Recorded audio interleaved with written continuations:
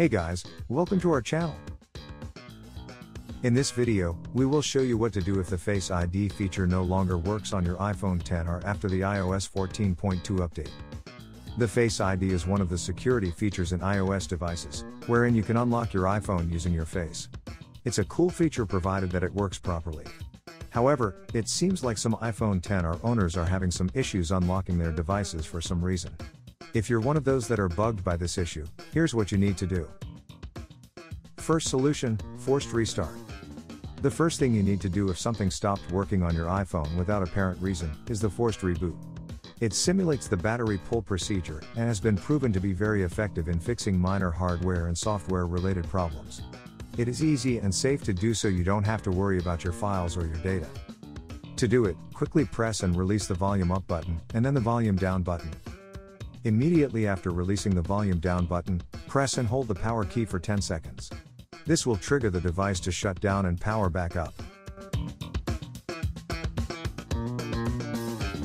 Once the Apple logo shows on the screen, release the power key. Now allow your iPhone to finish the boot process. Once it becomes active, try to see if you can now unlock your device using Face ID. Second solution, set up Face ID again. If the first solution fails, then what you have to do next is to set up Face ID again.